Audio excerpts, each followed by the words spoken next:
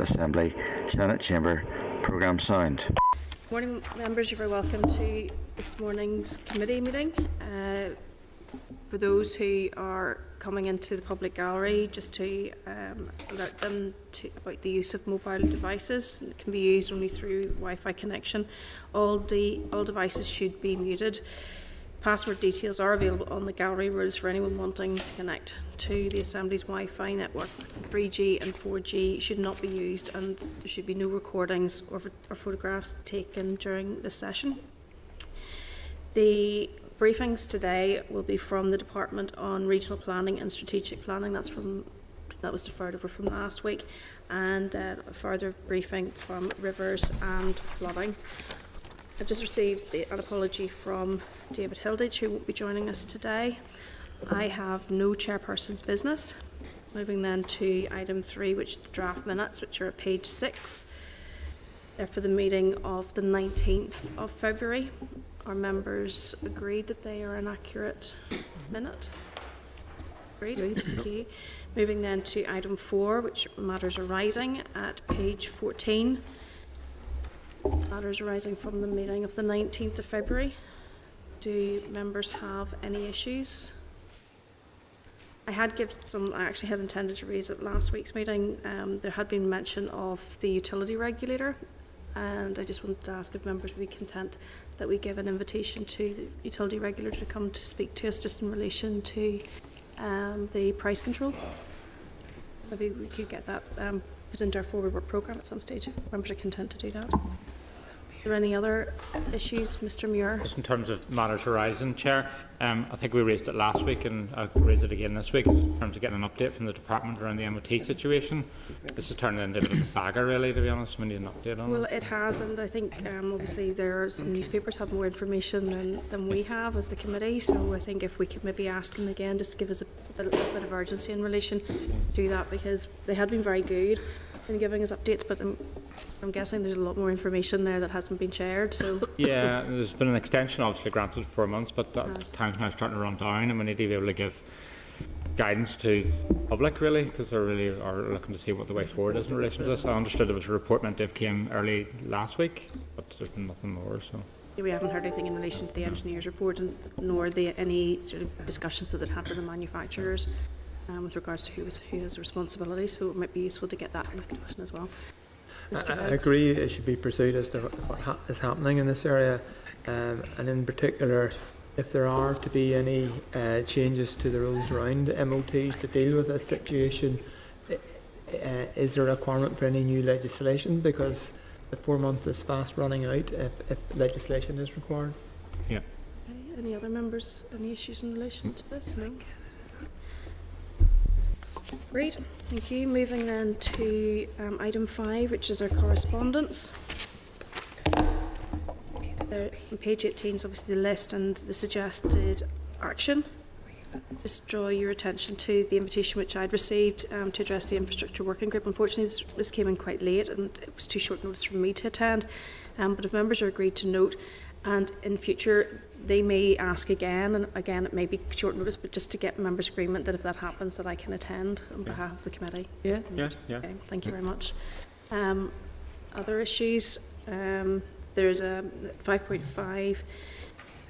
We have correspondence in relation to quarry regulations. Again, that's something we might want to raise in the sessions we have today. But obviously, if you want to forward that correspondence on to the department for comment. So just through you, Chair, the quarry licence and stuff, there's nobody here today to answer on that? No? In terms of quarry licensing, no? No, I think it may, just in relation to planning. Yeah, I need to just find out that we update on the regulations where we're at. I mean, just okay. Like to be, you're going to forward on for response to the department, yeah? Yes. Okay. Any members, any other comments? 5.4 is the ministerial response as a consequence of the meeting of the 5th of February. Obviously there's some updates there in relation to a number of issues that members had raised, including obviously the integrated community transport, the plans for Hydebank which were raised. The legislative programme is still, we're not really any sort of further forward with regards to that at all. and then there's a considerable amount of time spent there on the impacts of EU funding. If members have any further questions they want to address in relation to that, Ms. Anderson? Yeah, I'm looking particularly at the European funding for the Derry Coleraine line, the technical equipment and infrastructure upgrade. And that's 2015. The information is here, and we have information from 2015 of 11.2 million from the EU as a contribution to the 37.8 million that was spent. There's also, this is an Annex B, there's also Swell NI Water, as well as the Source to Tap, significant funding in 2016, 25 million of EU funding, and we have that up until the funding allocations up until 2017, given that we're now approaching 2020 and the end of spend for this tranche of funding. If we could get more information, particularly with regards to the funding streams, research and development, as well as just Interreg and the CEF funding. So I would like this further developed, because you can see in 2016 there was European funding awarded of 45 million to infrastructure. 2017 it dropped to, but it's quite significant still, 25 million. I would like that further rolled out for 2018, 2019, and then with an understanding how the gap in funding is going to be bridged as we go forward. Okay. Content? Chair, just on the community transport part of it, could we get a proper briefing on this, I suppose, really, to see why particularly Strand 2 failed? I think because it doesn't really go into detail about that, so would it be worth us requesting a proper briefing in terms of the community transport? We have community transport coming up in a few weeks' time. They've actually delayed now. Okay. You'll see that from the Forward Work programme. But the official who has oversight of community transport wasn't in attendance that day that we received the overall the briefing, so it might be useful if she can make herself available. That would be great, thank you. Sure.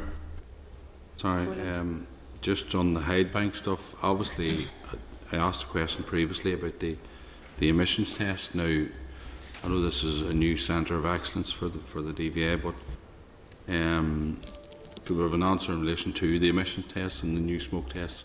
Is it all going to be generated out of that centre or whatever? That's a couple of years away. There's maybe more clarification on the emission test, on the future testing of vehicles. Okay. Anything further in relation to that correspondence? There's a further update there on page 27 in relation to the reservoirs transfer functions legislation, which was raised last week. And obviously that's where's that, 27? Did you say? Page 27. Okay.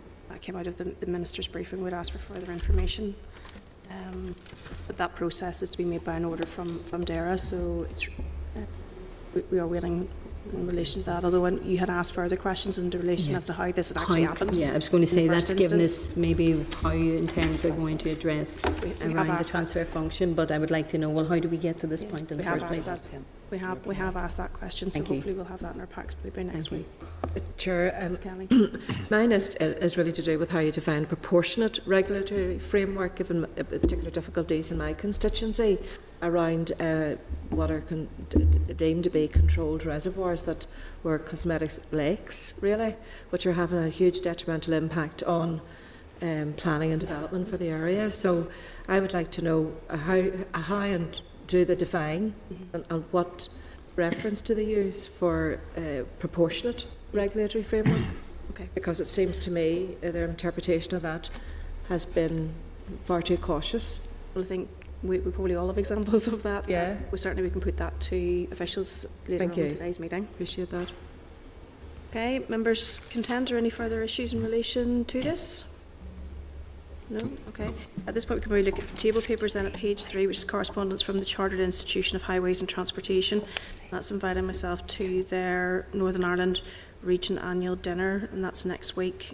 So are members content that I attend that? Great. Yep. Right. I'm content then with all the suggested means of addressing each of the correspondence. Thank you very much. Then moving on then to our first briefing, which is from the Department on Regional Planning and Strategic Planning. And we will be welcoming Angus Kerr, who's the Chief Planner and Director of Regional Planning, Alistair Beggs, Director of Strategic Planning, Scott Symington, Head of Operational Governance, and Susan Wilkin, Head of Plan Scrutiny. You're all very welcome to the committee this morning, and can I apologise for last week? Unfortunately, we did overrun. Members were engrossed by the issues around budget, so unfortunately we had to delay to this week, so thank you for...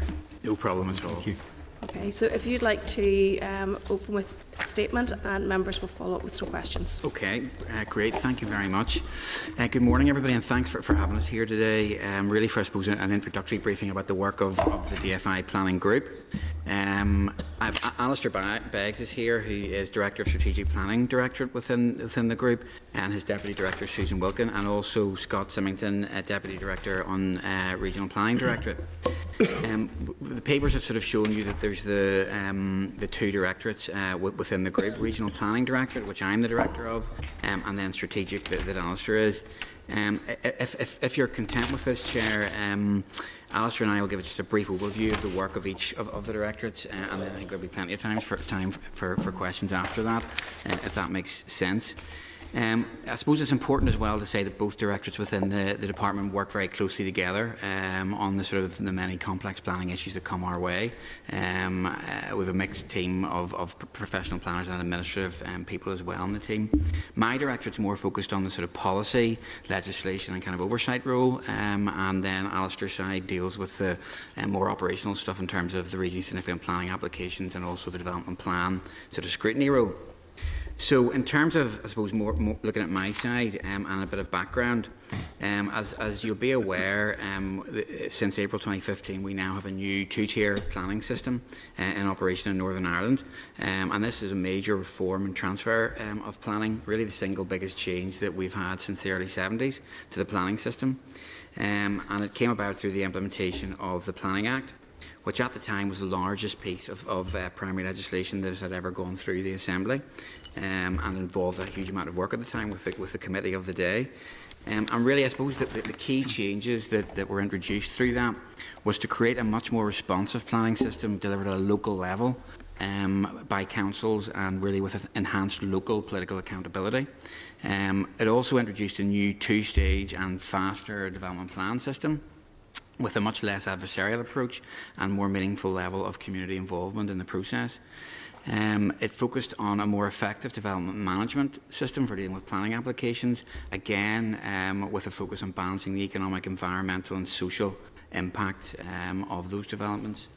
There was improved efficiency and processing and greater certainty around timescales for developers and communities.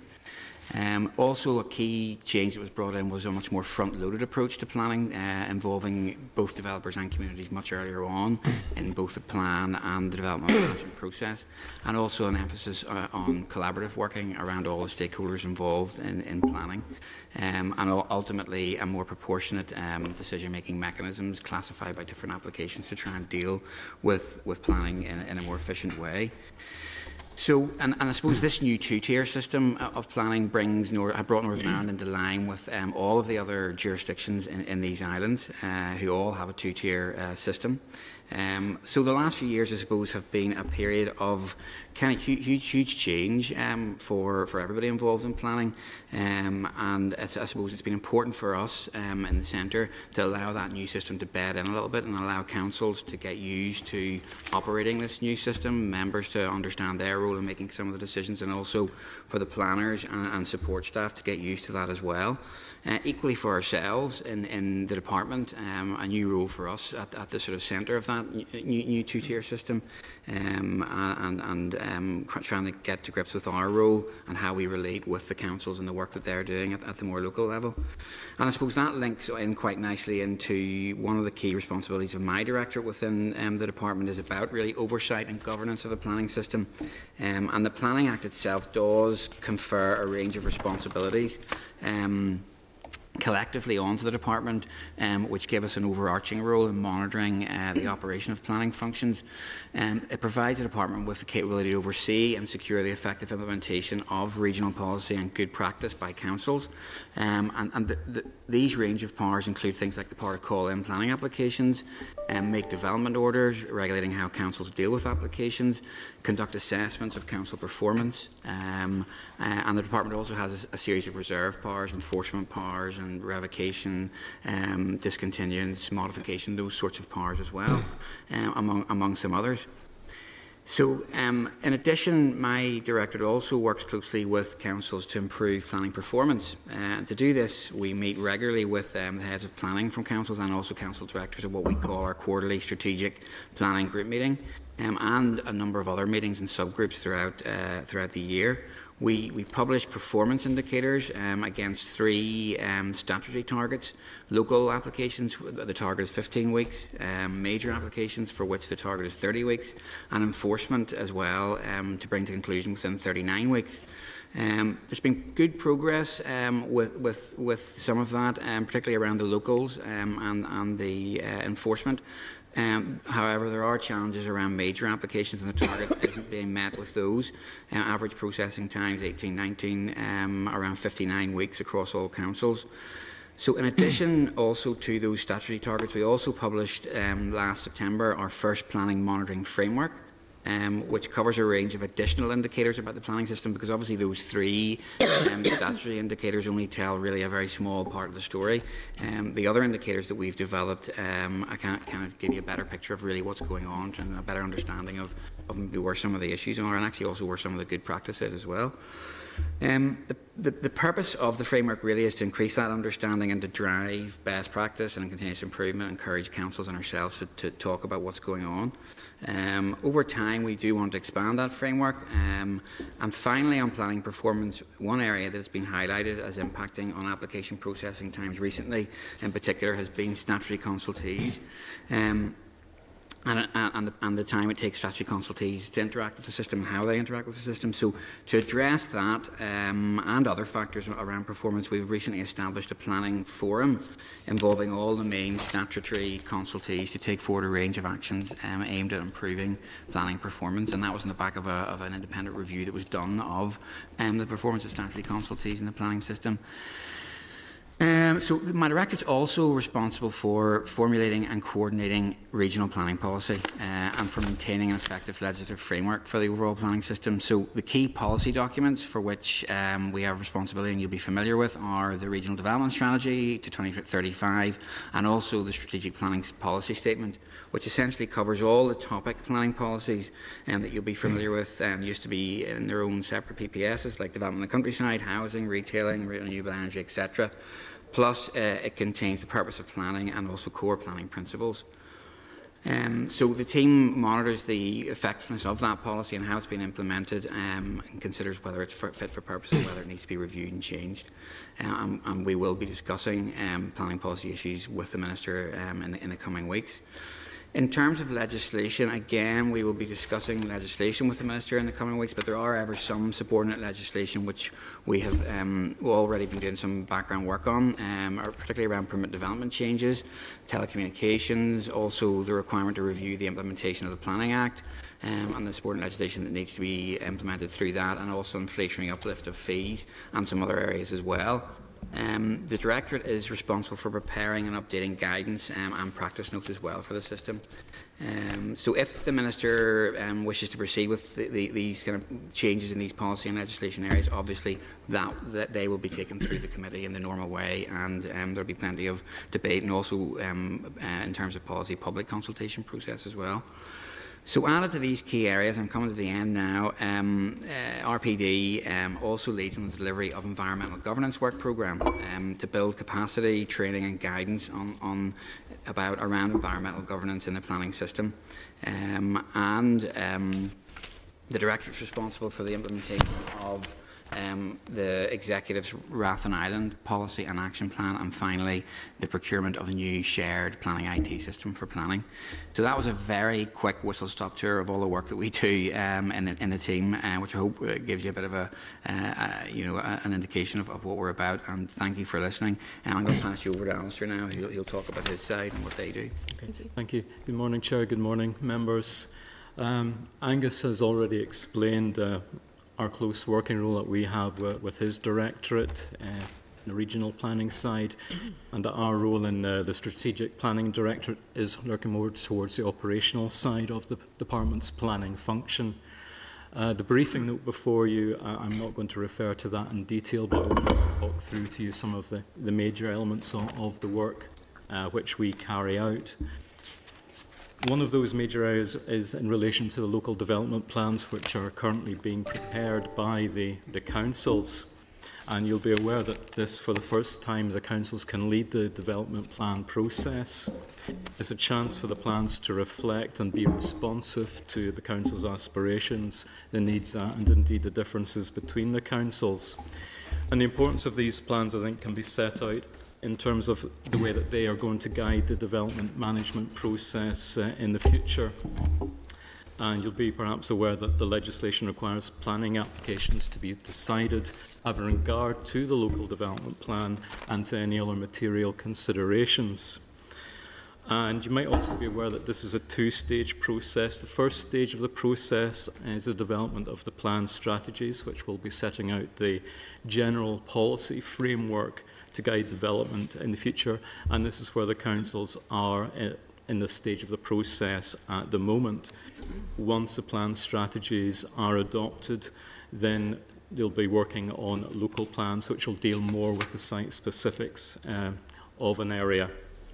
The department is very much a consultee in the process in one aspect, and responses that we've been making to the development plans have been focusing on elements such as the growth strategies, cross-council working and infrastructure availability. And we also coordinate departmental consultation responses to the council's plans, and that's a process which involves our colleagues throughout the department in roads, transport, rivers and water policy. And the department also has an oversight role in relation to the plan process. The department has the power to intervene at certain stages of that process, perhaps to direct our councils to withdraw or amend their plans, and ultimately the department directs plans to be adopted. Now, we're working with the councils closely as we go on through this new and what is an unfamiliar process because of the changes since the introduction of the two-tier system. And we're pleased with the efforts that the councils have been taking in moving their plans forward with this unfamiliar process. Now, the table in the briefing paper shows the council's progress to date, but broadly all 11 have now prepared statements of community involvement and preferred options papers, and 7 of the 11 have prepared draft plan strategies which have been consulted on. I think it's important probably to point out that the Planning Appeals Commission have been asked to hold an independent examination in relation to the Belfast plan strategy, and that will probably occur around about the middle of the year. Following that, the PAC will make recommendations as to that document's soundness. Another main area of our work, which again Angus has touched on, our planning applications. We currently have about 40 applications before us of various types, and the two that you're probably going to hear most about are regionally significant planning applications and called-in applications. Regionally significant applications, the legislation sets out thresholds of what a regionally significant application is, and those fall to the department to determine. And being regionally significant, they're often large, often complex and contentious. In terms of called-in applications, there's a process for calling those in. They could be called in by a minister at the start of the process when they're submitted, or they can be called in at the latter stage when a council has made its view known on the application. But to give you a flavour of the sorts of things that we've been dealing with, I think last year we issued approvals for the transport hub in Belfast, a cruise ship terminal down at Belfast Harbour, also a gas power plant down at Belfast Harbour, Grade A offices at Embrington and at City Quays in Belfast, and urban extensions to Ballyclare. So that gives you a broad flow of quite a wide variety of work which we carry out.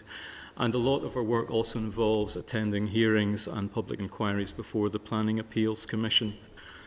For example, where the department issues a notice of opinion that it intends to approve or refuse an application, an applicant or council can request a hearing before the minister before any final decision is made. In terms of other work which we carry out, you'll see that the brief refers to Crumlin Road Jail. You'll be aware that's a very successful visitor attraction currently ongoing there, with almost 1.2 million visitors have visited it since it opened in 2012, and the operator there employs about 70 people. That's important not only to the regeneration of the jail itself, but also benefits the wider community in terms of the employment and training that is carried out for members of the local community. And we've had recently an encouraging response to an invite of expressions for interest in regeneration of the former wardens' cottages at the jail. Those constitute quite an important frontage along the main road there, and the Minister has now agreed that the formal marketing of those cottages can be taken forward. In relation to the St Lucia's site, which we also have responsibility for, you'll see from the briefing note that it was gifted to the Executive in 2010. The Department does own part of that site, including green areas down by the Struel River and some of the former military housing on the site. The historic core there remains in the ownership of the Ministry of Defence, and the issue of restrictive covenants, which once affected those particular buildings, was resolved in 2018, and we've been discussing the transfer of the buildings to the Department with the MOD recently. And it's an interesting site close to Omer Town Centre, but it does have a number of challenges with it in terms of the historic buildings, the condition of the buildings, and the floodplain issues there as well. But there's ongoing discussions between ourselves and the Department for Communities and local and council in looking at the options available for that particular site, and we'll be briefing the Minister on progress on that in due course. So that's a broad oversight of the work that we do. Thank you for listening, and we'll be happy to try and assist you with any questions you may have. Okay, thank you very much. And I suppose really from the outset, declaring just interest that my brother is chair of the Planning Committee in Ardson North Down Borough Council. I'm not really sure if it is an interest, but just in case someone raises it. Angus, you've spoken very positively about the two-tier system, but 2015 was a really difficult year with the new councils coming into existence and the planning functions transferring across. Now, essentially what you had was you had a function with no money following that function. You had new teams being established. You also had brand new legislation which they had to work with. There's an understanding that perhaps there was poor guidance and inadequate training, both probably for the planners, but particularly for new councillors and old councillors who perhaps had bad habits from the previous planning system. Essentially, they were advocates as opposed to planners, and yet they were being put in a position where they had to make decisions. In hindsight, would you look at differently with regards to how you would have approached the setting up of that system?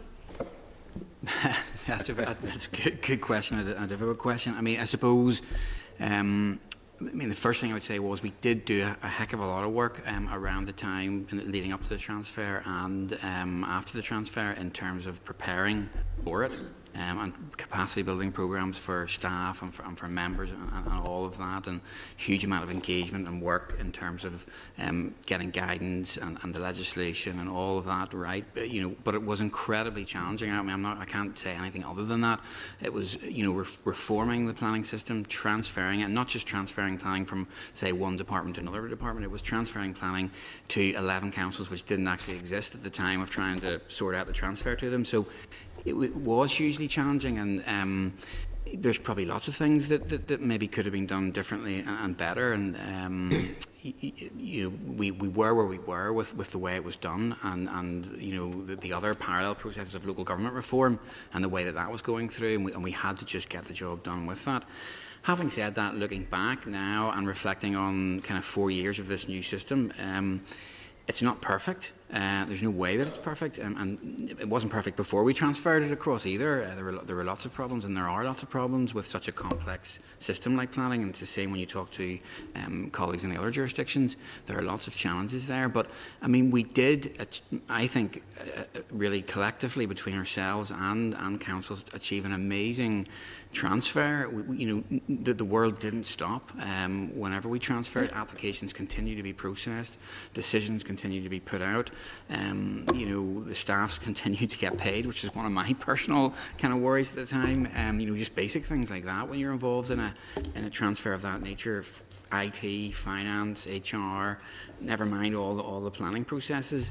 So yes, I mean, I didn't have the grey hairs before that process, and it was very challenging, and there probably are things that we could have done differently. And we have done a sort of a kind of a review process, if you like, internally about the project and all the things that we did in the project, and the benefits realisation and all of that. And there are interesting things, come out of that in terms of what you might do again differently. And are you satisfied that the guidance and the training that is currently in place is sufficient for both planners and for members? I think there is more work that can be done on that as well. I mean, we work closely with NILGA to try and help them prepare training for members in particular, and I definitely would identify that as being a key area where we do need to improve and provide even more training. There's no doubt about that. In addition, we have a suite of guidance which is there. We've recently reviewed that, and we've actually identified guidance which is really too old and out of date, really, and can't apply. We've taken that off the website, and we've committed to a programme of looking at updating guidance and preparing new guidance. And one of the areas where we have really focused in on in terms of trying to improve capacity and guidance is around the whole environmental governance issue, which has been a huge challenge for planning both before and after transfer, in terms of making sure that the capacities within the profession and within the councils and ourselves to actually deal properly with the very challenging environmental requirements of EIA, SEA and the Habitats Directive, and how they apply to planning. So we've done a huge amount of work there, and we will be bringing forward new guidance in that area in the summer. I think we plan to do that at the first stage of it. Just in relation to the environmental governance, I mean, that's in paragraph 14 of your paper. We now have a situation where applications are essentially being assessed by two bodies. We have NIEA, who are obviously the statutory consultee, with shared environmental services paid, funded by councils. On occasion, they will come back to councils with different opinion on an application. So whose advice do the planners and the councillors take? Because essentially that's quite confusing. Yeah. Well, I suppose, in a sense, this links to the question about the capacity within the councils. Whenever we transfer, one of the issues we realise, one of the challenges about the system in Northern Ireland is that councils here do not have all the functions that they have in the other jurisdictions. So it's very helpful to have planning along with, conservation, biodiversity, local roads and all of that. And there's an expertise within councils in the other jurisdictions that can feed in to help the planners make the right decisions. We didn't have that in Northern Ireland. So when we transferred, we set up the shared environmental service, which in essentially is a bit like having an environmental expertise within each of the councils, except that we did it as a shared service, hosted in Mid and East Antrim. So that is, if you like, the shared environmental service is really just part of the council system. The statutory consultee on environmental issues is still DERA. and DAERA ultimately have the final say in terms of the statutory process into planning. Really, the purpose of the Shared Environmental Service is to provide local expertise for members and for planners to take what DAERA are saying as a statutory consultee and develop it and understand it in terms of how it applies to the planning decision that they're about to make. So it's not to usurp the role of the statutory consultee in terms of DAERA. It's to help it's to bring the expertise within the councils to help deal with what DAERA are saying and how it applies to planning. Although I'm not sure that that's necessarily applied, so perhaps maybe more guidance around that might be helpful too. You've referred to the statistics indicating that councils are performing reasonably well. There would be some who may say that there could be a manipulation of those statistics, and that where councils are simply prioritising what would be more straightforward applications and leaving the more tricky ones to later. What would your comment be in relation to that? Well, I mean, yeah, that's a challenge across any kind of walk of life where you introduce targets and indicators, and you don't intend to drive perverse behaviour, but sometimes that can happen. I mean, we, as I said, we do a lot of work with the councils, and genuinely I'm not saying that that doesn't exist, but I mean, I genuinely don't get the sense that that's what any of them are about. They are very serious about the role that they're taking on. They're very keen to try and progress it as quickly as we can. I mentioned earlier that the sort of planning forum that we've set up as a result of the review that really head of the civil service instigated into performance of statutory consultees, and it kind of broadened into performance of planning, to be honest. And we've done a lot of work with councils around that and trying to actually understand what are the issues and problems that they have with getting applications out reasonably quickly and within the targets, and how can we kind of work together to address some of those issues. So, I mean, yeah, you could change the targets, but it might drive other behaviour, and that's really not. I mean, my approach is to work with them to improve performance. It's not to get too tied up about targets. You need to have them, and we've introduced the other indicators as well, which are interesting and show some of the other things that are going on. For example, around the performance of statutory consultees and so on. It's about driving that continuous improvement collaboratively with the councils and helping them as much as we can to really take that forward. Okay, and finally for me, I have a situation obviously in my own constituency, and I'm guessing others have too, where disused quarries have been put back into use. I'm just curious where the department is in relation to the review of the minerals, the old minerals planning permission. Yeah, well, I mean, it has been around for quite a while, and there is a bit of a history to it in the sense of originally when it came through, it was at the kind of in the recession, and decisions were made back before I was ever involved in it to put it on hold. So we'd started this kind of before the minister had come in, but we're kind of accelerating it now. We're looking at what we need to do to really properly consider ROMPs and how it could be implemented now in the new system. It is actually in the Planning Act when we transfer it across. So it's there. There may need to be some tweaks made to the approach that's set out, because it sort of goes back to originally 2006, and there may need to be some work done in terms of how we commence that. But that's what we're working on at the moment. We want to talk to the minister about that. So it's certainly an area we're aware of that is a problem across a number of council areas. And will it be applied retrospectively? Well, that's kind of the nature of it. In whatever way that it applies, it will apply to old permissions, and mean that those permissions have to be reviewed and either kind of revoked and taken away or updated with new, more modern conditions. Which, when you look at some old conditions from the 70s or old approvals from the 70s, they're like one line, there's hardly any conditions on them, whereas if you were getting a permission now for a quarry, as you can imagine, there's like a whole list of conditions and around opening times, noise, vibrations and all sorts of things like that. So it does apply retrospectively. That's kind of the purpose of it in a way, to go back and look at old permissions and try and get them into a position where they're meeting modern standards. So obviously the implications environmentally, there are issues, but also neighbour issues, and it's been quite difficult for a number of folk. Absolutely. The other thing I would say just about that as well is that, again, I keep having, it's sort of one of the things about the two-tier system. We have to engage closely with the councils about ROMPs, because if ROMPs comes in, it'll have quite a huge implication on their workload, back to the staffing and resources and so on them, and then also engage with the industry as well. Okay. And we have had some conversations with them on that. Okay, thank you very much, Mr. Buchanan. Thank you. Angus Allister, thank you very much for your presentation so far. I just want to follow on from the chair. She must have been reading my notes, but anyway, with regard to reasonably well and your oversight role of the council, do you do any oversight of the applicants, or ask the applicants how they feel the process is going?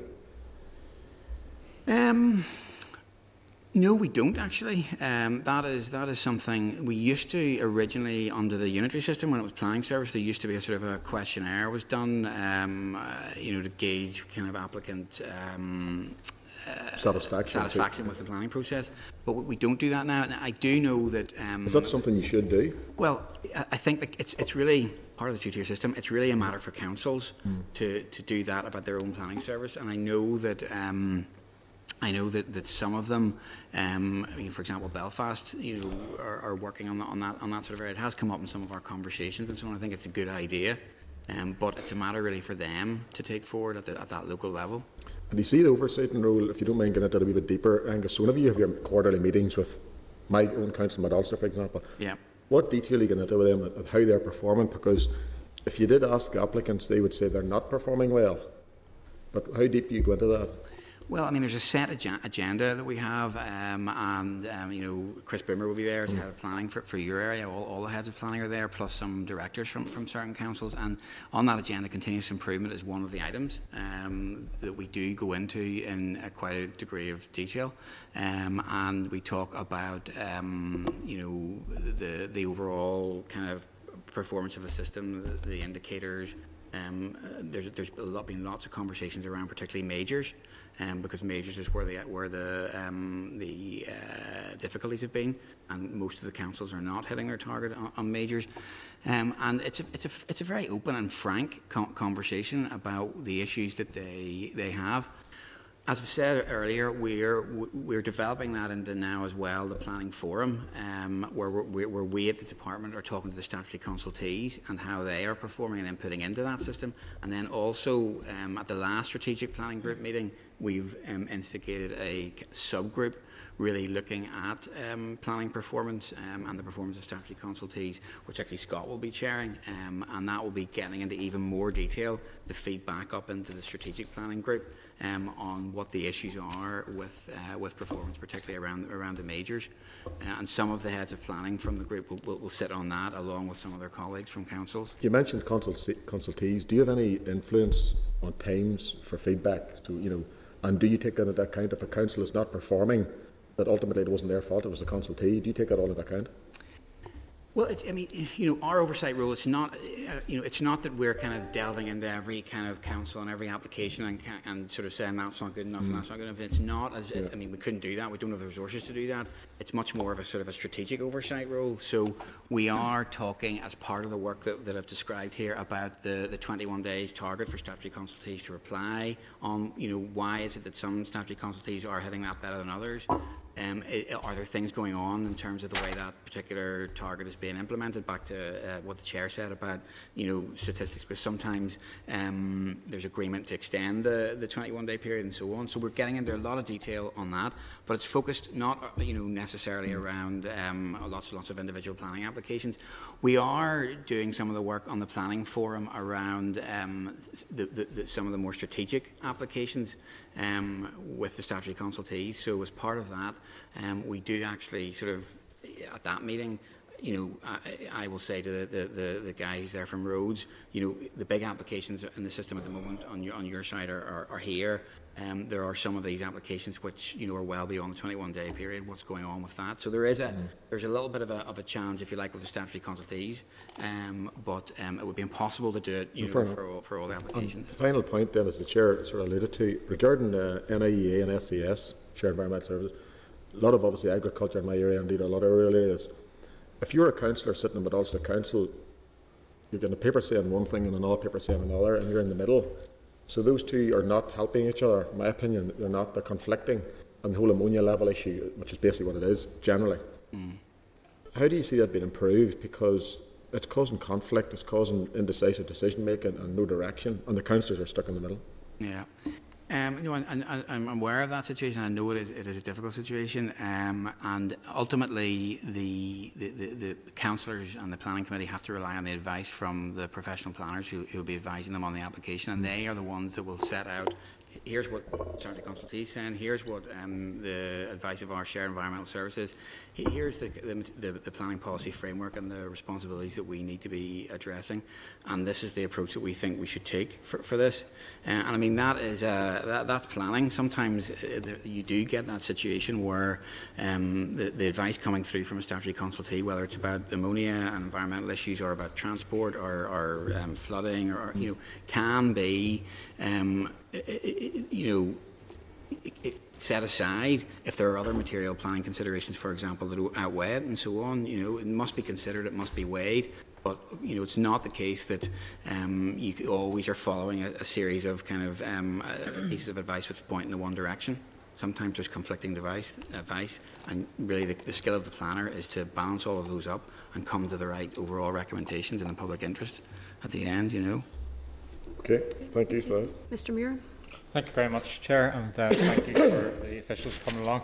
Just a couple of questions, a bit varied really, to be honest. Obviously, the Plan Act went through in 2011, and the council sort of came into existence in 2015, formally to have those planning powers.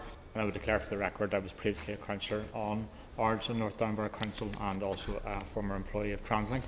Is there a plan to do a review of how that planning system is working now? The number of years down the line, where things are, as things could be improved, because some aspects have worked well. I think it's good to have planning powers devolved to local councils. These are the people on the ground, but whether there's a plan for a review of that. And I would touch upon some of the issues the Chair talked about in terms of sort of the awareness of the elected reps around this.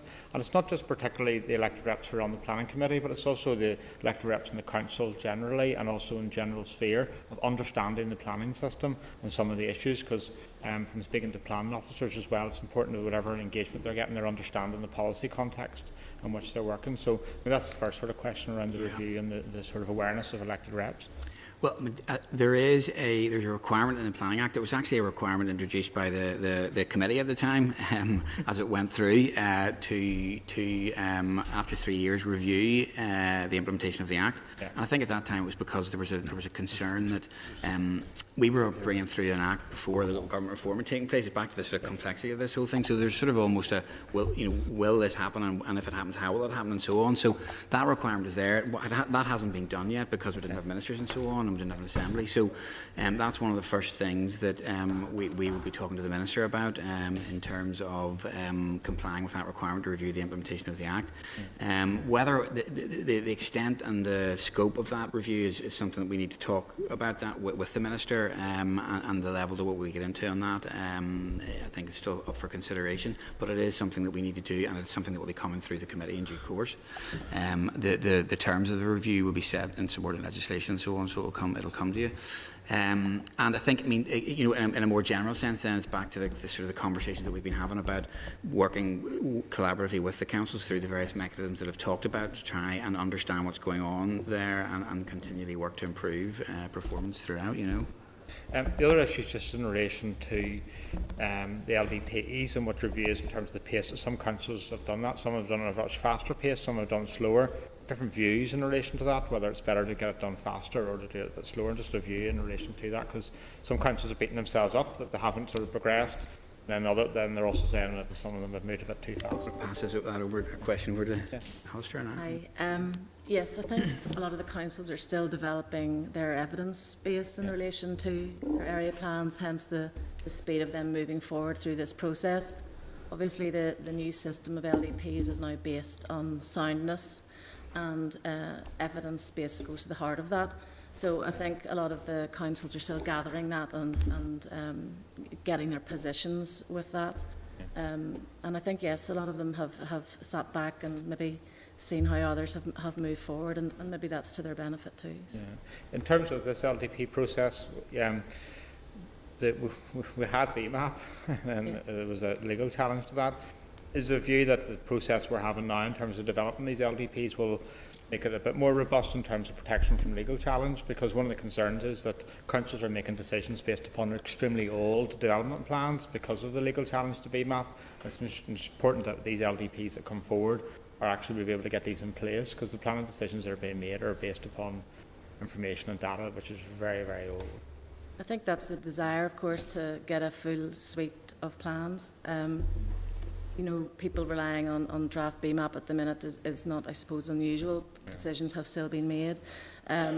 With this being a very new process, there may well still be challenges to this process that we haven't foreseen yet, and from where we don't know yet.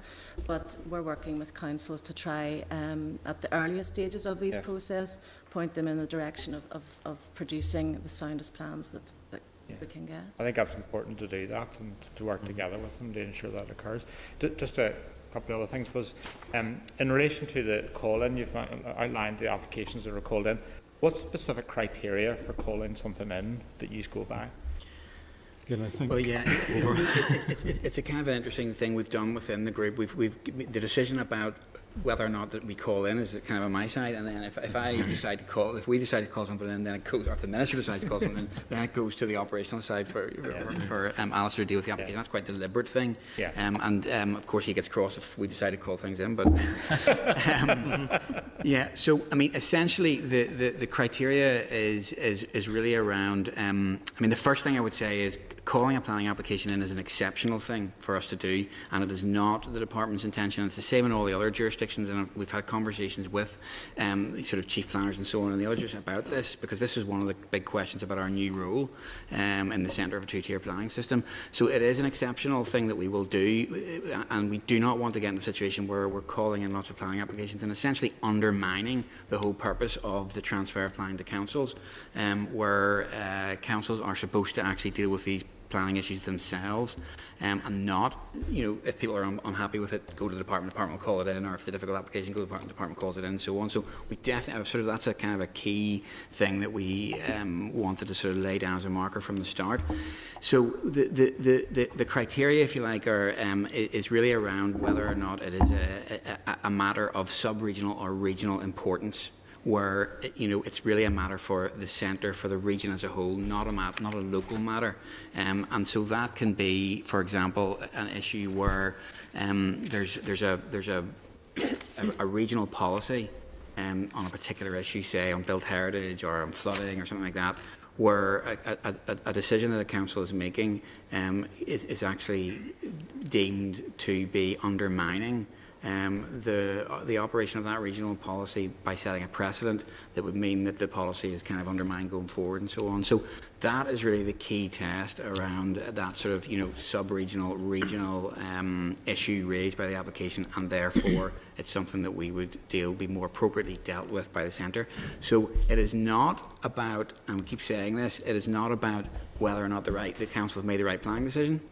You know, it's not. We don't sort of decide to call it in because we don't like the planning decision.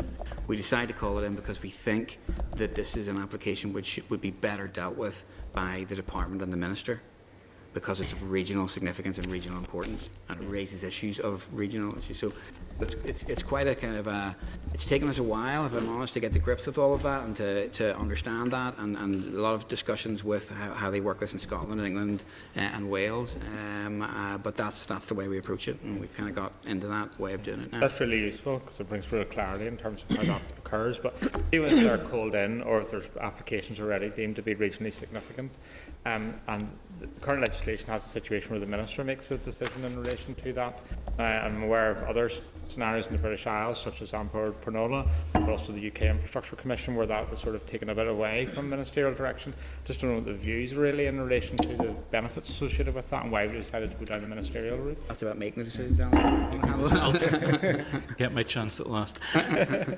No, in terms of actually making the decisions, we think the system that we have in place at the moment seems to be quite responsive to our particular needs. I'm aware of the situation that you have on board Planola down south, looking at the decision, but we always have the scope here for the Planning Appeals Commission to become involved in any public inquiries or hearings, so we get their independent advice on many occasions, and I think that has been quite effective as well. when they get their view, and that can then be rolled into the decision-making process. So at the moment, there's, I think we always need to keep our eyes and ears open as to best practice elsewhere and what's going on. But at the moment, wouldn't perceive any potential changes at the moment. Just one last thing. The whole issue of climate change is clearly here, and people know that it's a real issue. We should have been that a couple of years ago, or many years ago. But one of the things around planning is that, how much is that considered nowadays in terms of applications? So, for example, when houses are being built, they're not ready for e-cars and stuff like that, and whether that's something the department can give direction on, or is that something we're waiting for the councils to do, because we need to be building, for the future rather than for the past. Yeah. Again, a good question. I mean, the strategic planning policy statement, when it came out just after transfer in 2015, did actually reflect the issue of climate change quite well. So it does require councils, both in making their decisions and ourselves as well, making our decisions, and in terms of them bringing forward their development plans to take account of climate change and the implications of climate change for planning, and properly in the way that they are bringing forward those decisions and those plans. I think, though, if I'm honest, there is probably a bit of capacity building and a bit of guidance and so on still needed to try and actually tease out more clearly what that actually means for planning and what the role of planning is in contributing to climate change, reducing the need to travel. If you bring forward effective plans which actually think through the issues of commuting and almost developing a town or a city in a way that creates more need to travel, that's obviously going to have an impact on climate change and on CO2 emissions and so on. So I think there is a requirement, but I think it's an area that we need to probably try and do a little bit more work on. And I don't know, Susan, on the plan side, whether or not you want. Yes, well, obviously the plans that are progressing at the minute are doing so on the basis of existing policy. So the draft plan strategies that have been come forward already, they do refer to climate change, but probably in a way in relation to mitigation, yes. And that would be through, as you say, sound land use planning and transport issues and maybe mitigation against flooding and so forth. So it has been a feature, of course. Okay, thank you. Thank you, Ms. Kimmins. Thank you, Chair, and thank you for your presentation. Just a couple of questions, I suppose. I noticed in the briefing paper you mentioned around Casement Park, and I suppose at the minute it's kind of centre of a lot of what's happening since the Assembly has come back. I suppose just in relation, I know the briefing had stated that they're depending on the finalisation of the further environmental information process, there was a potential for a decision at the springtime. Are we still on track for that, or? Yeah, so, certainly at the moment, you said that's something that's been very current in the news. Yeah. Issues all around Casement Park. It's one where there's quite diverse views being expressed to us, and those are views which we have to take and run through the process and look at fairly fairly and objectively when we've come to make a final conclusion. In terms of timescale, I know that the issue is, possibly a decision round about Easter time has been mentioned in the press. While I can't confirm that to be the case because it has to run through the processes, that is a possibility. I would leave it at that. Oh, that's good. And I suppose, and then in relation to that, at this stage, is all outstanding information for the progression of the project? Is it being accounted for? Do you foresee any other delays as it stands? In terms of planning applications, until you actually make the final decision, there's always an opportunity for some additional information to come in. At this stage, the last information which we asked for from the applicant has been received. That's been consulted on at the moment. We don't know what the consultation response will bring up on that one. All I can say is, from a planner's point of view, you always hope that you're at the end of that process. Yeah. And that hopefully that will allow us to go forward. Okay. No, and I suppose at this stage there's been so many delays with the project. People are very, very keen to see it come into a decision. Just one other thing on that one. It's just, I know one of the outstanding issues was around noise pollution with the social club, and obviously with the new Casement Park it's going to be probably a lot more well attended. Has that been resolved at this stage, or is that still an issue? In terms of this, in terms of how a planning application is worked, we won't come to any recommendation before all the information is before us, and there are objections and letters of support in relation to that. So all these matters, once we have all that information to hand, we'll collate that and come to a recommendation before we place anything before a minister. But at this time, because that's still in formation and we haven't come to any conclusions yet, I can't really go any farther in relation to that. But that's grand. No, thank you. Just in terms of, I suppose, the Planning Act and plan reviews, I've just recently come to the Assembly from 6 years in council, so very familiar with planning and planning issues and all of that type of thing. You had mentioned there about planning performance, and it's just really in terms of the stats around that, and for the 11 councils, do we, is there any way we can even see those, or were, are they published, or what? It's really, it would be interesting, I think, because I know some of the issues we face. I was nearly Morning Down, and we would have people complaining and things like that, which I know is probably right across. So it would be interesting to kind of get a sense of where that all sits. And maybe not for today, but just going forward, even if we... Yeah, no, absolutely. They're available. The statutory indicators are available. They're monitored quarterly, and then there's a sort of an annual report put out on those as well. So they're available on our website, and you can see, the performance of individual councils and the overall performance. Although, a lot of the work that we're doing with the councils is about trying to kind of get away from that kind of... You'll be familiar with it in councils. It's almost like a competitive thing. It can be good in some ways, but we're trying to work much more collaboratively with them to try and bring everybody up to sort of a good standard on it. And then also the planning monitoring framework is published annually. So that was published in September, and that contains more information. There's just sort of a couple of pages on each council.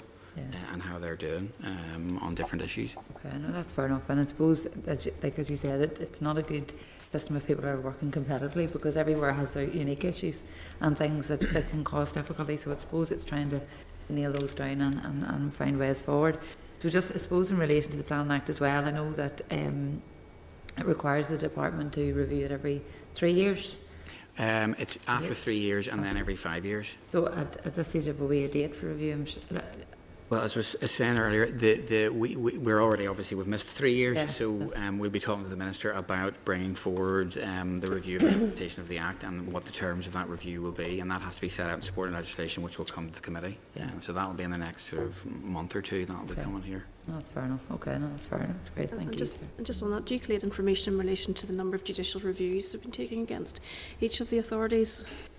And an analysis of that as to whether or not they've been successful or otherwise. That's actually one of the issues that has come up at the strategic planning group, where actually we did ask, could we try and get information from each of the councils on judicial reviews. It's been difficult, to be honest, to get that. I'm not quite sure why. We've been pushing it. We also tried through DSO to go in and get information through the courts on it, but again, they don't really collate the information by council area, so it's a work in progress, I think, on that.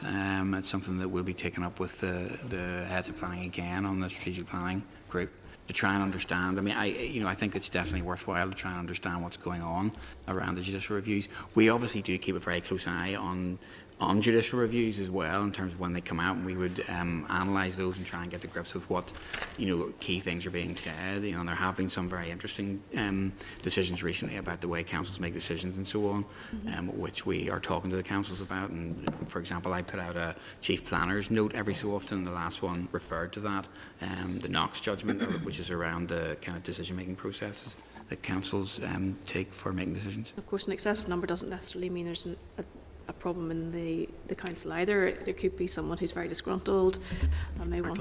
Yeah, absolutely. You have to be careful with statistics. Absolutely. Yeah. Okay, thank you. Ms Anderson. Thank you for the presentation. When you reference the statutory process of planning being in DAERA, do you mean with regards to the environmental compliance, or is that a general application of the statutory process where it is located? And I say that because as a committee we're pursuing how by default we're told that the statutory responsibility for the Reservoir Act is in Dara, but the staff are in the department you work in. So we were wanting to, and when you said that, it rang a bell with me. I thought, is this another part of this, where part of the responsibility is located in one department, but the staff are in another? So just generally to get an understanding of that. Also, I see that part of your key responsibilities is North-South spatial planning, and to get a handle on where that's at, what kind of spatial planning is being done on an all-Ireland basis, and then in the context, because I'm assuming that as part of looking what will happen in the future relationship, what could potentially happen with the level playing field not being in there, with the environment not being in there, then how is that going to impact when you may have two different regimes of environmental compliance, north and south, and to get an understanding of where you're at with working with your way through how that is going to play itself out. I have a particular concern about the Maboy dump scandal. I raised it at the last meeting, but I had hoped to engage with yourselves, and I appreciate the opportunity to do so today. And you talked about about the amazing transfer process that has taken place. And I'm not sure if this is around the strategic, whether it is in the strategic planning directorate, Mr. Biggs, or with yourself, Mr. Chair. But I would like to get a handle on what has happened since the Mills review. When you consider the language that report used around flourishing conditions for eco-crime. Now that's a damning indictment on any department for a review to talk about illegal dumping that had taken place, illegal waste, is essentially getting planning permission to do so. So I would like to understand, and this is maybe where there is overlaps, because you talked about oversight and governance, and particularly in the context of environmental compliance, and that being part of now within your own directorate. But perhaps the retrospective planning might have come from your directorate, but you could explain that to me. A firm, which Chair I will not name obviously, who has been involved in Maboy responsibility for quarrying, and it is my understanding that there were a number of retrospective applications that were put in for after quarrying took place for illegal dumping waste to be put in those quarries, and those applications were given. Not on one occasion, not on two occasions, not on 3 occasions, but more. And that is really creating a lot of concern for particularly the residents and the people of Derry around the River Faughan. And I say that, and I know we're going to be dealing with this later, Chair, around flooding, but in 2017, where we had a situation where the abstraction point could not have been used because of the flooding that had taken place there, and there was concern around the Faughan about the water potential contamination that may or may not have taken place, and there's still people concerned about that. So how many retrospective planning applications were given to the quarrying of for illegal waste then to be put into?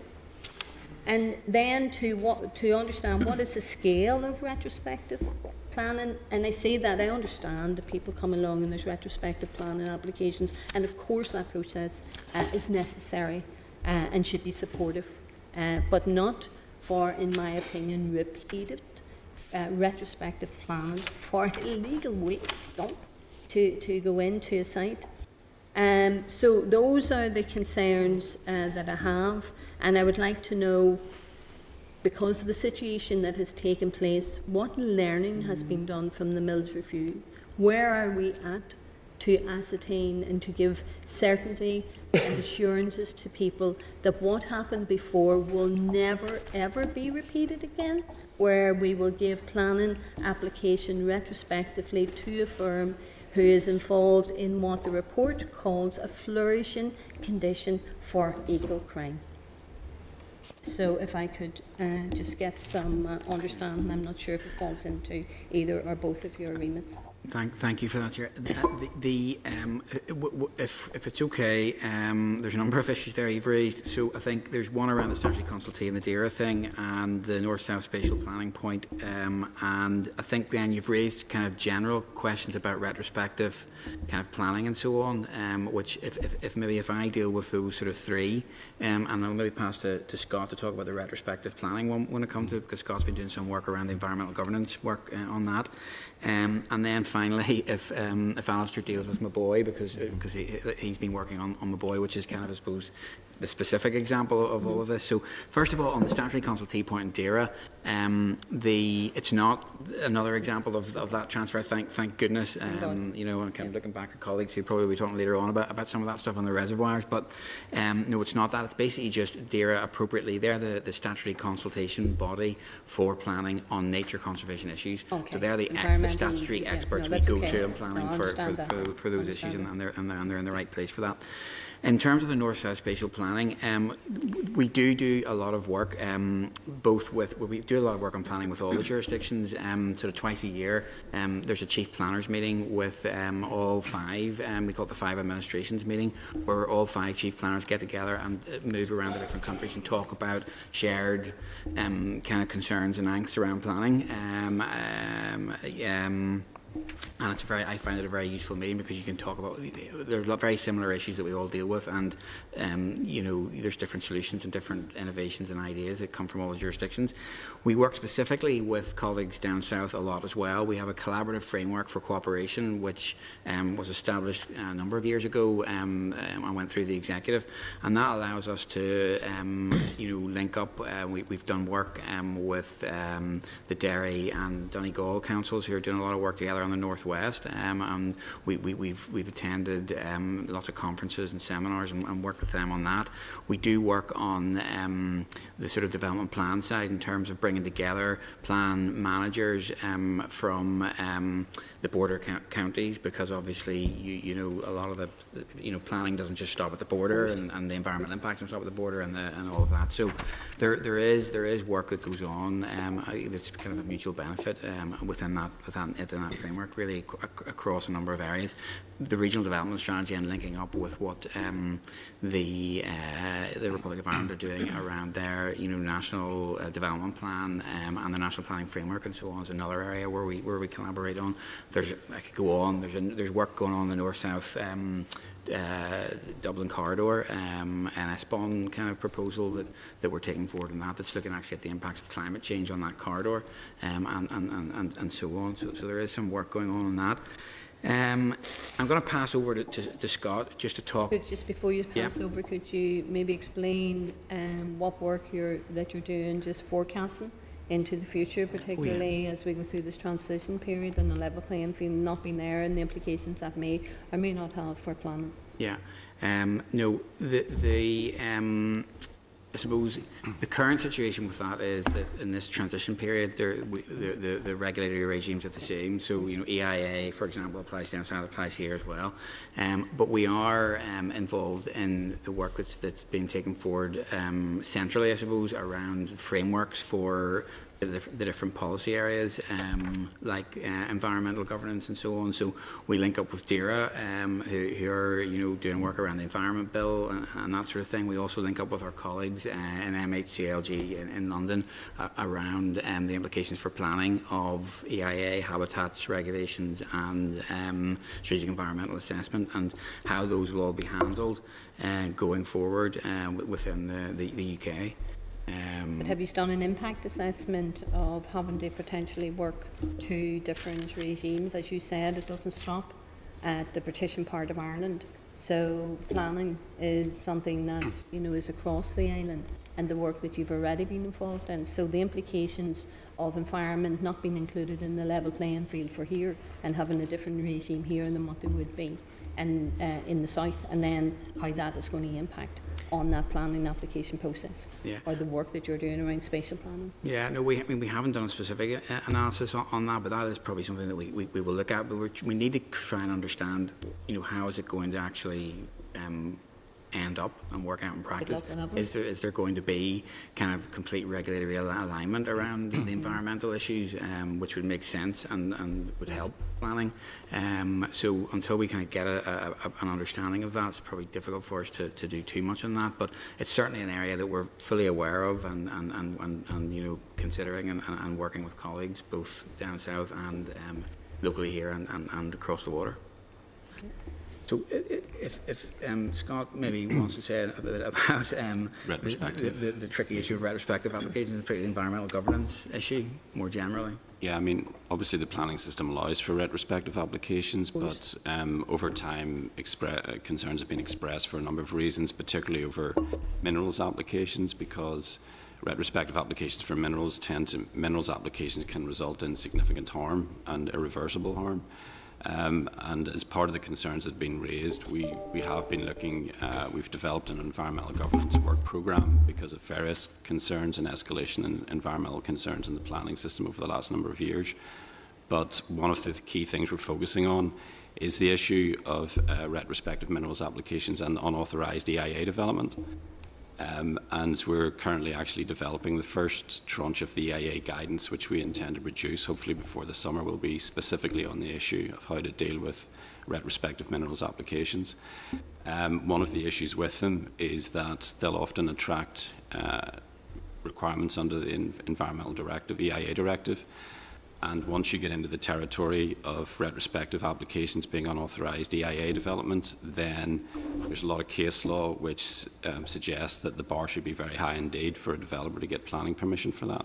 So that's something, but it's a very, very complicated area of planning because the EIA directive never actually, it didn't envisage a situation where you would have an unauthorised development for which you'd have to get retrospective or application or permission after the fact. So the principles around how you deal with that is built up through case law.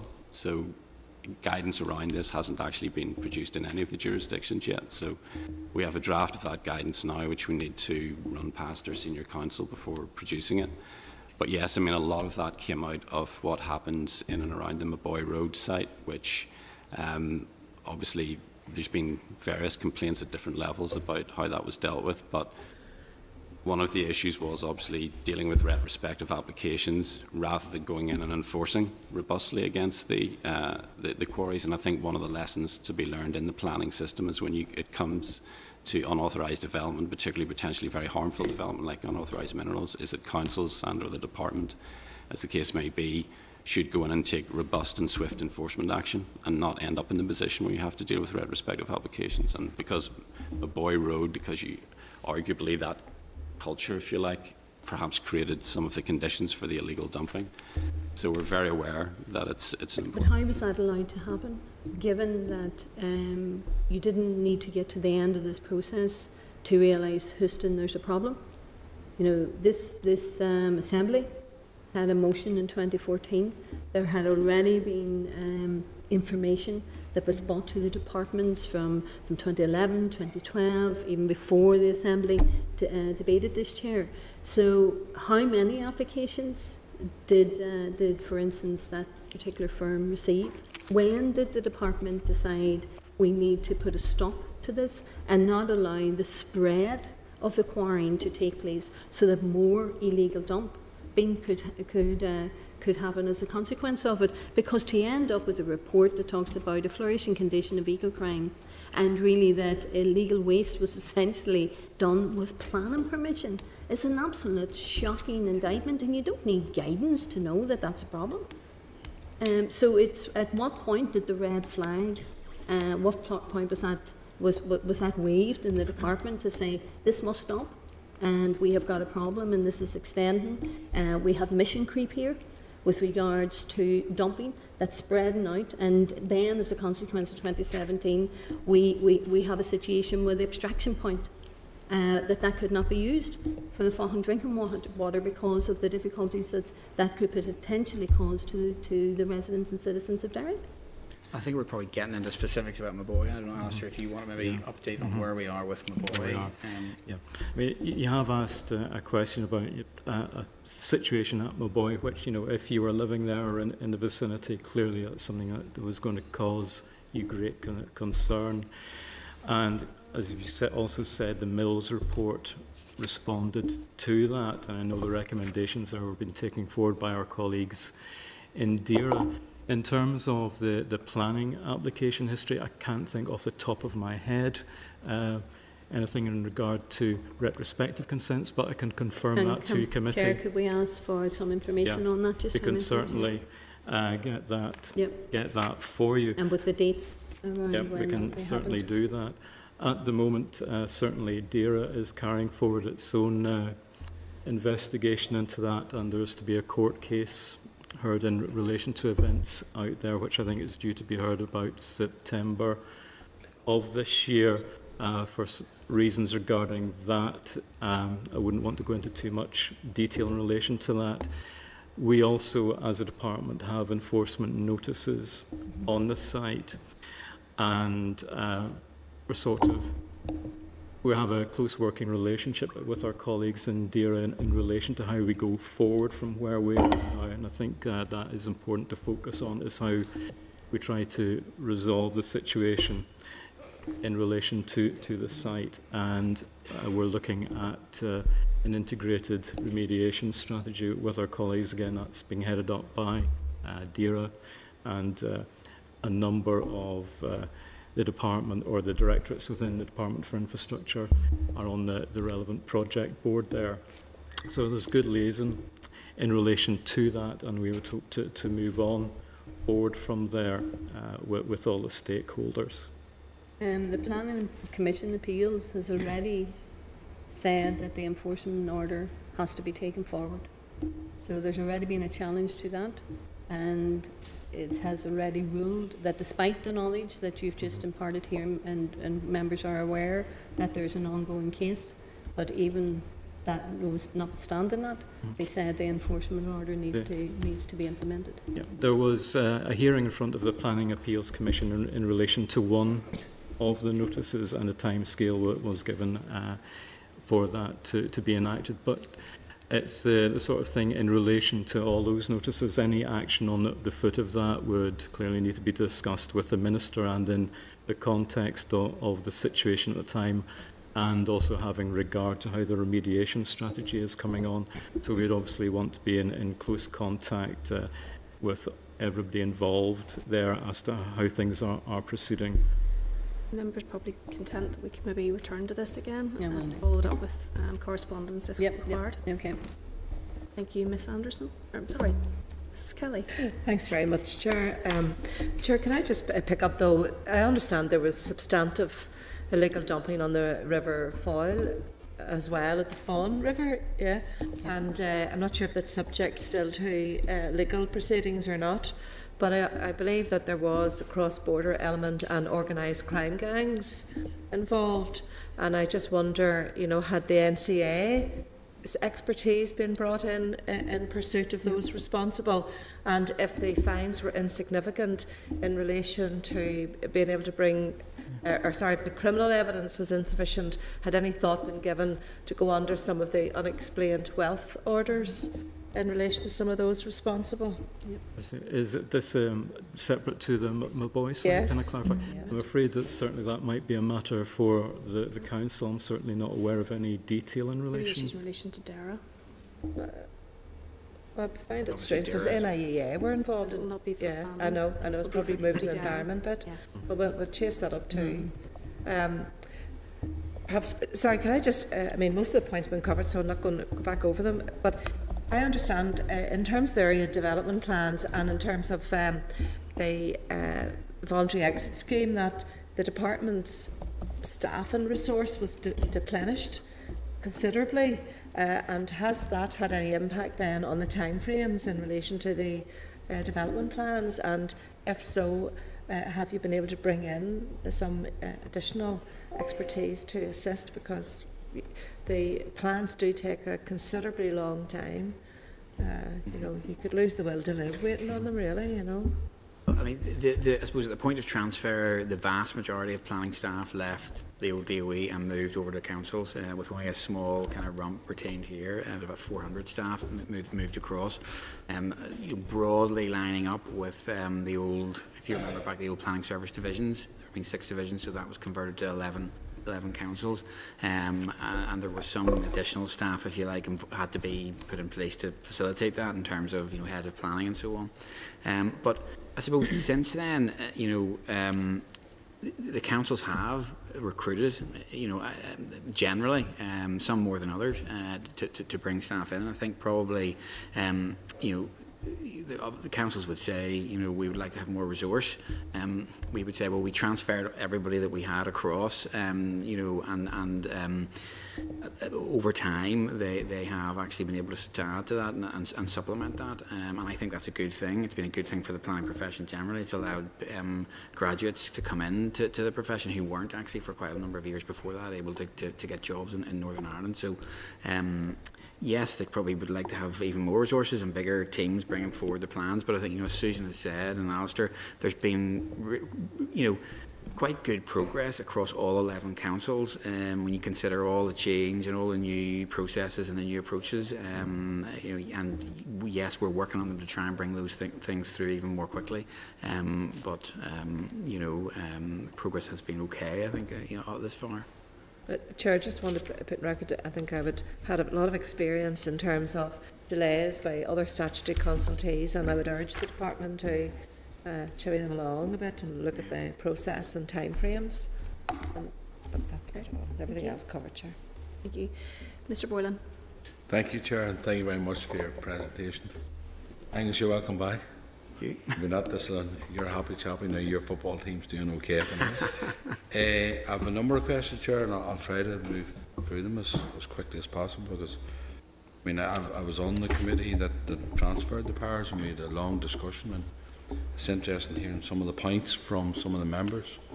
There are things we can learn from, but we often said be careful what you wish for when we transfer these powers, and we have a number of councillors here now coming off council who've had the experience of that. But I just want to pick up on a few points and then have a number of questions I'll ask directly.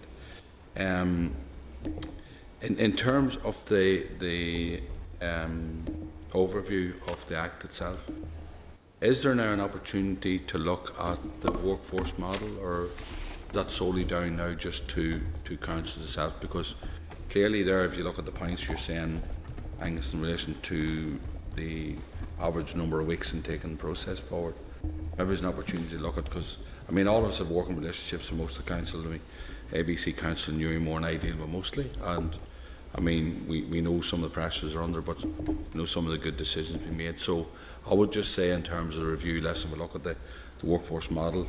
As far as the committee is concerned, there's a number of you said there's a number of subordinate legislative pieces to come forward.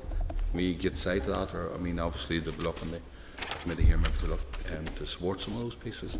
Maybe you can throw the other ones. There's of a number of questions, so I'll just try and float through. Yes, the LDPs.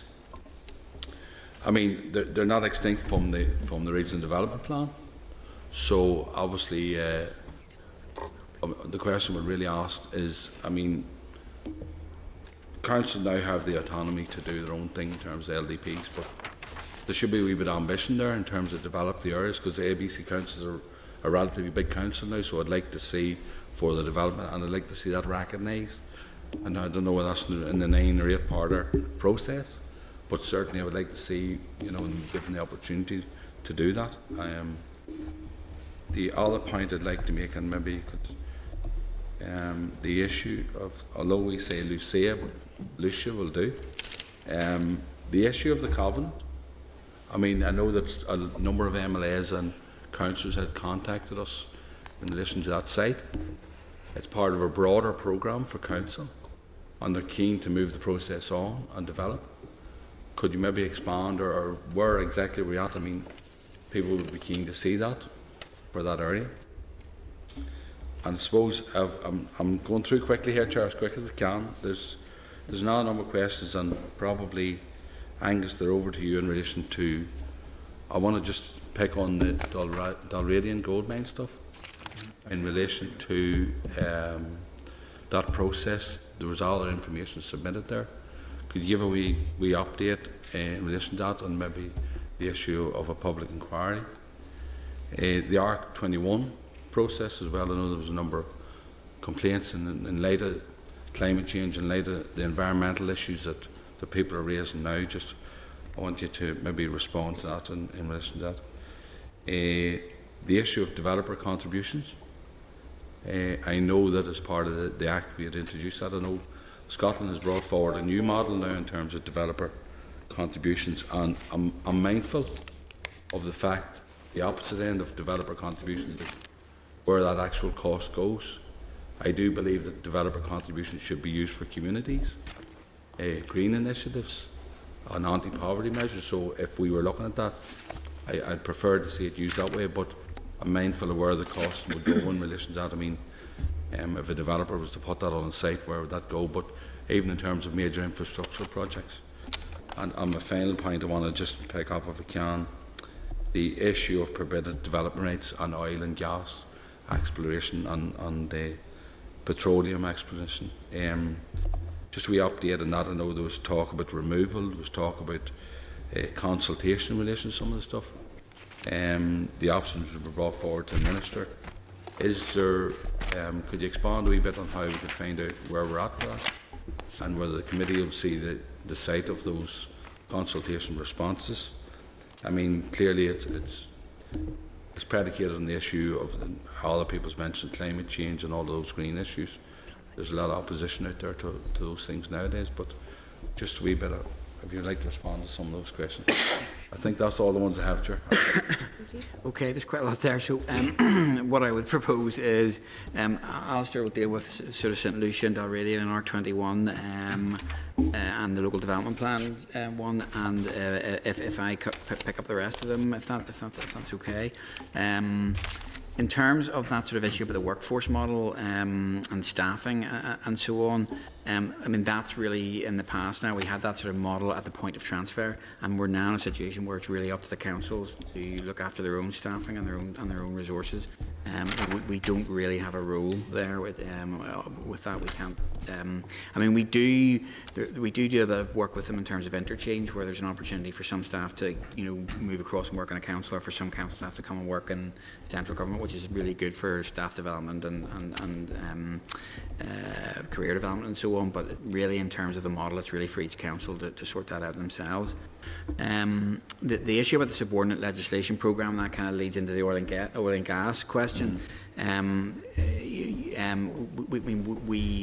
We will be coming forward with subordinate legislation across a range of issues, would be my assumption, but I still have to have the conversation with the Minister about the various different pieces of subordinate legislation, and we'll be talking to her, for example, today about the telecommunications area, and we're permitted development proposals in and around that. But again, that will be for her to decide, and should she decide to go forward with that, then we will of course be going through the usual subordinate legislative process, which will involve yourselves here in the committee.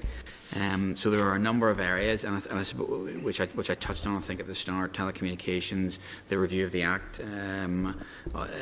and also the issue you have mentioned about oil and gas.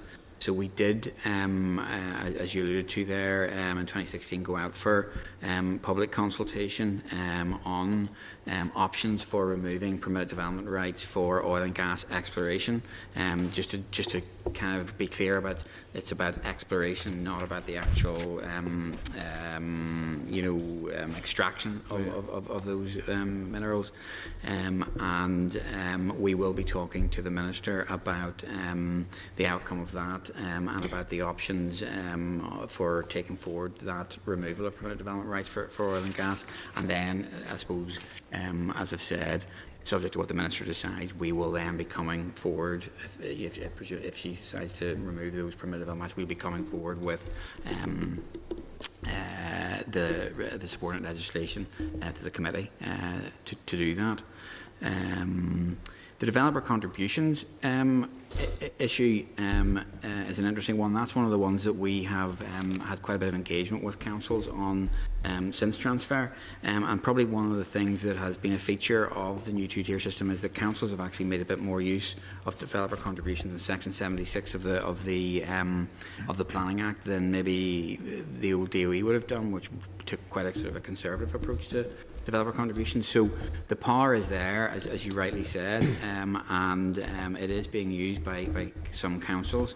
There are issues with it in terms of the viability issue. You know, it's a brilliant facility that the planning system has to make sure that through a planning agreement that the developer contributes to the implications and impacts of a particular development by providing infrastructure, by providing a contribution towards some other impact that the development may have, and you know, it allows you to take on board issues like climate change and green issues as well, in terms of you know, open space provision and other issues as well. So that is there, and that is a power that can be made use of. There is a viability issue, as you've rightly said, and you know, you've got to get that balance right about what it is that's reason for the developer to contribute to, and with a view of actually where does the money come from, if you like, for all of that.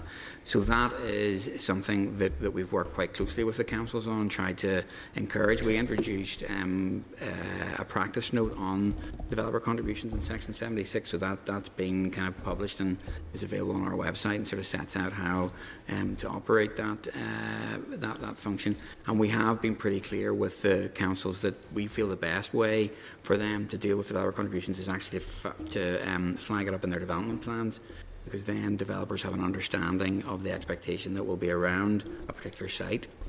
So there's no intention of widening the scope, even having a discussion with ministers down to the councils now on the authority and that in relation to, yeah. Well, the scope is the scope set in Section 76. You know, it's developer contributions and a planning agreement really around the actual development itself and mitigating the implications of that development in planning terms. There is the whole wider debate about if you like a community infrastructure levy type approach, which they have in England, which is almost more like a levy or a tax, which applies not through like a Section 76 type agreement, but just applies generally to certain types of development in certain locations. But that would be, I think, that would be in this jurisdiction something that would need to be taken forward at executive level, because it's based really around an understanding of the overall cost of, if you like, to the public purse of servicing a town or a city, and then coming up with what's a reasonable contribution that could be made by developers in that area, and a levy set on that basis. So that's something that's obviously out with this department and individual councils, cuts across the whole of government, education, health, and so on. So there was some thinking done that, I think, in a previous assembly, but it is something that maybe could be taken forward. I think that's, unless I missed anything, my stuff that on those issues, so I may pass over to you, Alistair. Yeah, thanks, Angus. Just to go through the queries there. St Lucia, it's a fascinating site there on the edge of the town, so we can understand the great interest in it and how that's going to be brought forward. At the moment, we've been discussing that with the Department for Communities, and who have been bringing forward an strategic outline business case for the site to look at potential options for the site. That's something that we'll be briefing the Minister on in due course. And there's lots there to look at, the historic core, the difficulties with the condition of the building. With any old building that's been left for a time, they'll have to be brought up to a certain standard to look at. There's also issues around the existing military housing on the site, and how everything relates to the Struel River, and again with everything across that river there and the open space over there. So we do hope to be taking something forward to the Minister relatively shortly in relation to that. In terms of the planning applications, you've referenced Dalradian. Now, at the time of the submission, you'll recall that cyanide had been proposed to use to help extract ore as part of the processing on the site. I think it was about August last year the application was amended to remove that process from the site, and amendments were made to the application. A significant amount of further environmental information therefore came before to us to be assessed. That's in the process of going through the system at the moment, but at this time, as with any planning application, it's difficult to comment on the merits of the case when they're still being processed through. Art 21, we recall the situation there. The decision to approve the application was quashed by the courts. Again, that was submitted back to us, and again, further environmental information was submitted in relation to that, and again, that is again going through the process of being analysed at the moment. And that's really where we stand with those particular applications. I hope that answers your queries in relation to that. And can maybe pass on to Susan. Yes, you're right. The local development plans, the plan strategies that have come forward to date are all ambitious, and they all want to grow, and the department would be, of course, supportive of that. In terms of the early engagement that we have with the councils, we always bring them back to the fact that this is now in a soundness-based approach to their plans moving through an independent examination. And in that respect, we would ask them to look at their evidence and make sure that they are producing or suggesting policy that can be effective and coherent and can actually be work, because those are the issues that will be tested through the independent examination. Newry Morning Down and Banbridge plans at the minute, they're both at the earlier stage. They haven't produced their plan strategies yet, so they're still moving through that process. But early engagement with us and other stakeholders is key in this process, and we are very supportive of that. We sit on a number of plan working groups and steering groups to feed as much information and provide as much guidance to the councils during this process as we can. Right, thank you. Mr. Beggs. Okay. Thanks for your information you've given us. And I'm looking at, in terms of the indicators that you monitor local planning decisions or planning decisions generally. You've indicated, basically look at the length of time that it takes for local decisions, for major planning decisions, and then it's come to light that the target for major planning decision was 30 weeks, but the last time that you've indicated it was monitored was 18-19, some 59 weeks, almost twice the target. What's happening here? Yeah, I mean, this has been the area that's been the most difficult and the most challenging in terms of trying to get performance to move forward a bit faster. The thresholds that if you like, identify which applications are major are actually quite high in terms of the new two-tier system. And that's something that's come up a number of times about maybe something that we need to look at. So the major applications are, to put it another way, there's actually quite a lot of fairly major applications that fall into the local category. So for example, housing developments under 50 houses are local. I don't know if that's really right in Northern Ireland, because if you have 50 house development in a kind of a town in Northern Ireland, that's quite a big development. And to be honest, we don't have that many housing developments over 50 houses. But if they're over 50 houses, they're then major. So it gives you a sense of the size of the major applications. They really are the big ones, and they are the more complex ones. So they are the ones that the councils are struggling to deal with. The local ones do encompass quite a lot of fairly significant development, which they are dealing with a lot better and a lot more quickly. But look, as I said earlier, it's a key focus that we're really focusing on. The review of the planning system commissioned by Hawks, and the planning forum that we set up, Assembly Consultees, the work that we're doing in the strategic planning group and the subgroup that Scott is chairing.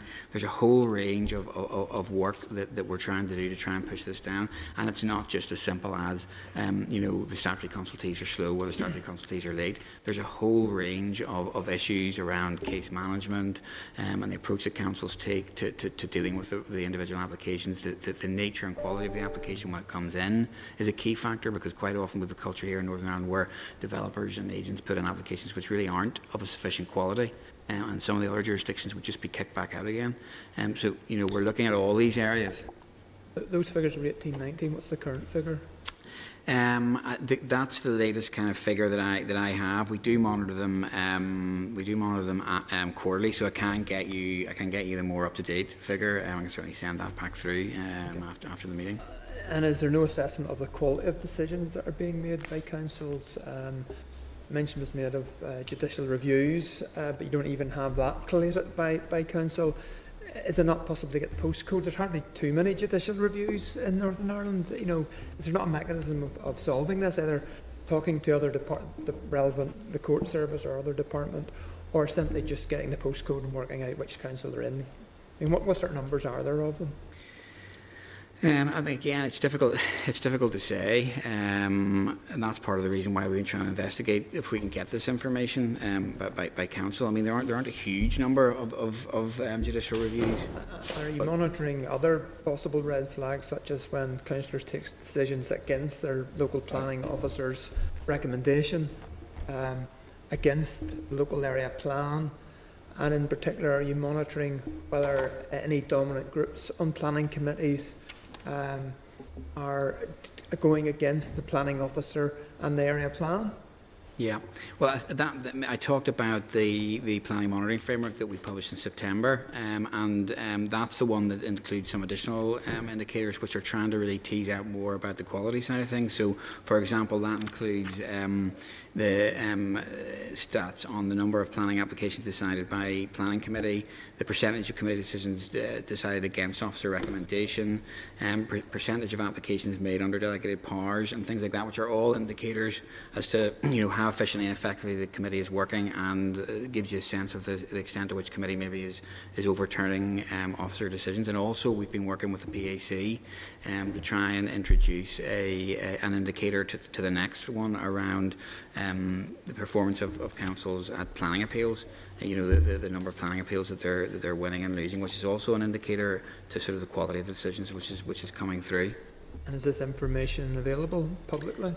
Yes, the planning monitoring framework was published on our website. It was published in September, and the intention is that we do that every year.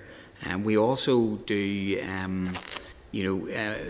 through the sort of the notification process that we have built into the planning system, where decisions are made that are contrary to statutory consultee advice, they are notified to us, and that's one of the situations where we can decide whether or not to call a planning application in, and we do monitor that, so we have a good sense of the number of times that is referred to us. Okay. Turning then to some of your other areas of responsibility, Crumlin Road Jail and St Lucia Barracks. The Crumlin Road Jail, you said it's out to a private company to manage and run it. Are they paying rent, or is the department paying them? No, they're paying us at their LSE, and they're contributing. Can't remember off the top of my head the exact figure which they contribute, but yes. Okay, and you'll be going through some form of competitive process for the new... They went through yeah. Okay. That's the intention at the moment.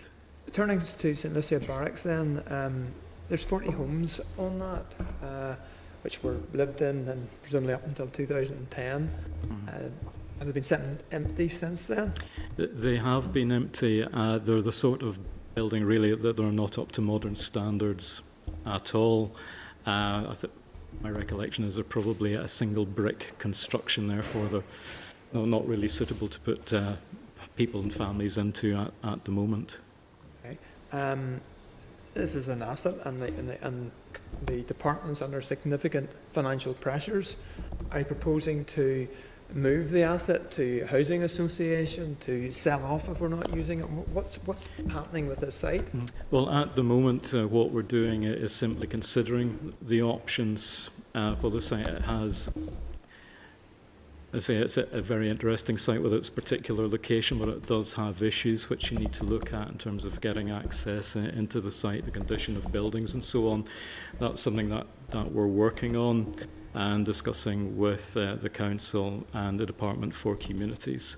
So at this stage we've no firm proposal to bring forward, but we will be briefing the Minister in due course on potential options for the site. Would you accept that public assets have to be used for the public benefit, and the sooner a decision is made to utilise this asset, the better? That's 10 years ago it was gifted to the Northern Ireland Executive, and 10 years is a long time.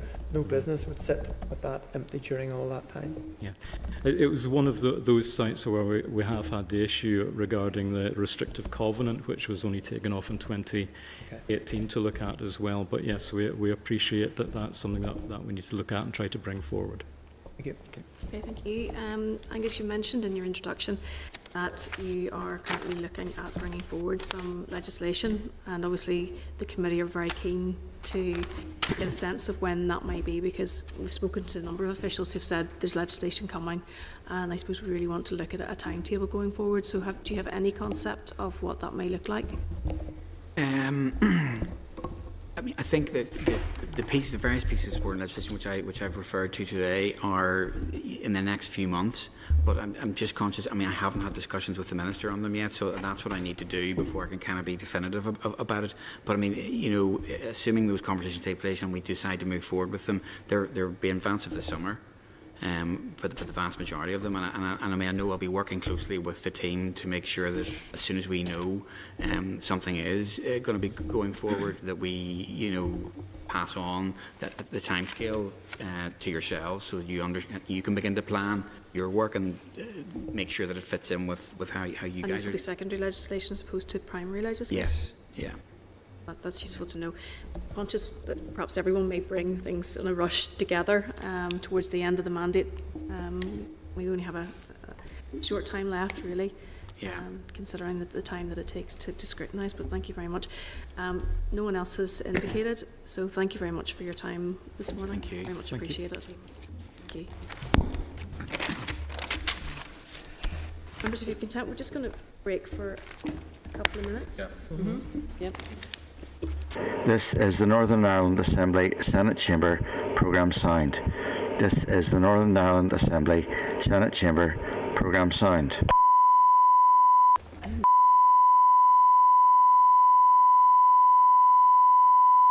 This is the Northern Ireland Assembly Senate Chamber Programme Sound. This is the Northern Ireland Assembly Senate Chamber Programme Sound.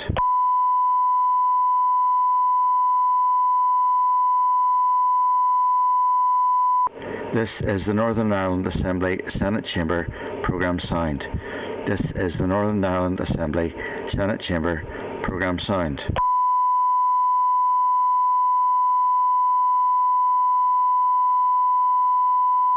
This is the Northern Ireland Assembly Senate Chamber Programme Sound. This is the Northern Ireland Assembly Senate Chamber Programme Sound.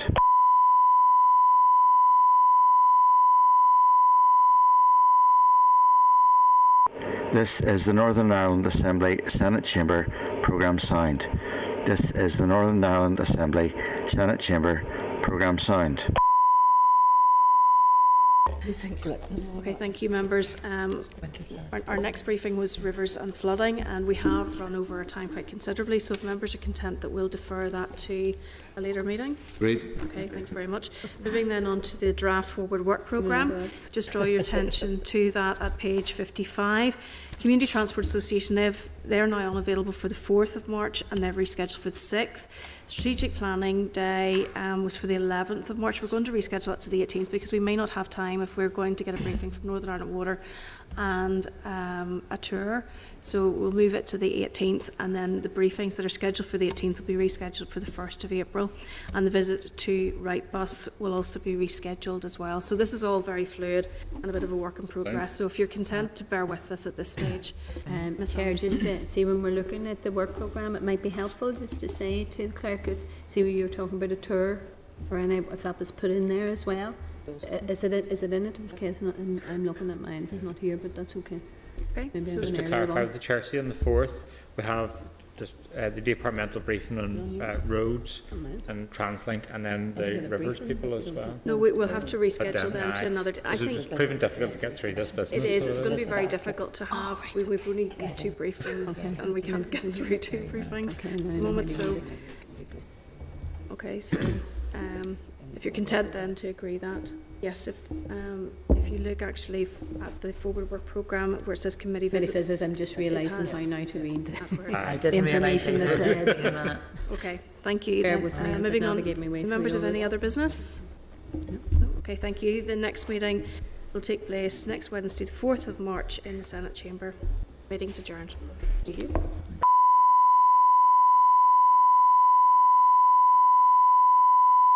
This is the Northern Ireland Assembly Senate Chamber programme signed. This is the Northern Ireland Assembly Senate Chamber